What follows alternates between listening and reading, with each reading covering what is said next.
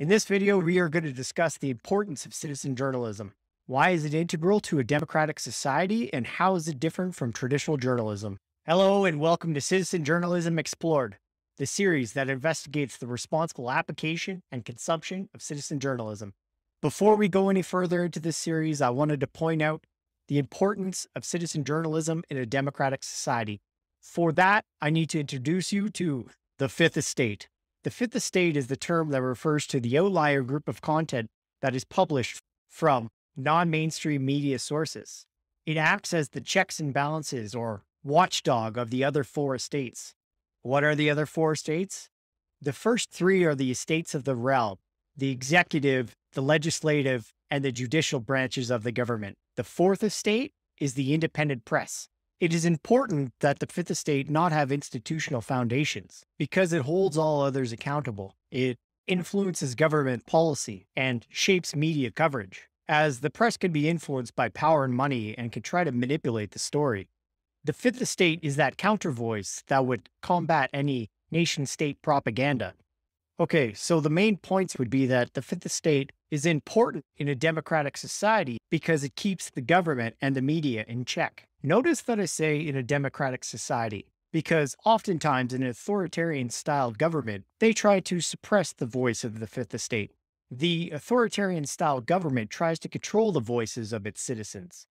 There are a couple different strategies in which the authoritarian government can do this.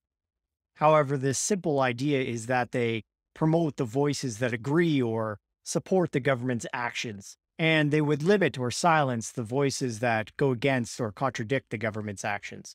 Now that we understand what the Fifth Estate is, know that citizen journalism is one tool or aspect of the Fifth Estate.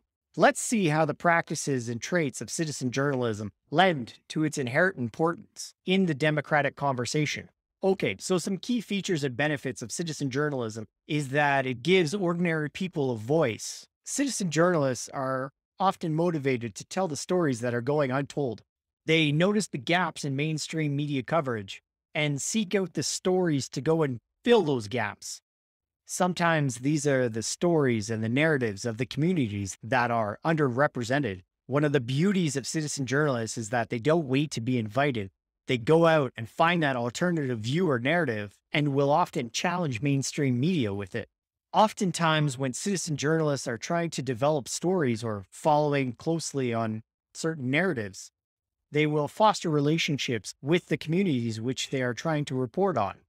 They could just be reporting on those communities, but oftentimes they share their opinions or have like views, which allows them to build stronger bonds with those communities and gain more valuable information and insight. One benefit of being a citizen journalist is that you can often blend in with communities or as a protester at an event.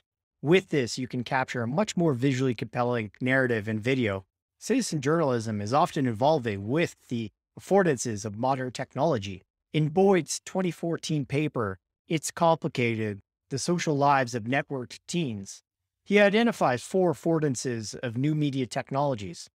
I'll explain how citizen journalists can take advantage of these. The first affordance is persistence. When a citizen journalist posts an article, blog, or photo, video on new media technologies, that narrative is there for good. Unlike the past where you can hand out a pamphlet, which can be discarded and then never viewed again, the internet sticks around. Content on the internet is always there. The second affordance is visibility. Visibility is the ability to have a much larger audience. For instance, a live stream can be recorded in one city and can be viewed by millions from all over the world. The third affordance is spreadability, the ease at which content can be shared. So again, a citizen journalist can create content and it can be shared with millions of seemingly unconnected people. And finally, the fourth affordance of new media technologies is searchability. It's much easier to find content on the internet and with new media technologies. Because citizen journalists are technologically driven, they often seek out different routes to try to tell stories. They try new practices and techniques in their reporting. Some of these practices have been proven effective, in which case, oftentimes mainstream media will try to adopt them. One thing that I wanted to do was point out the differences between citizen journalism and traditional journalism.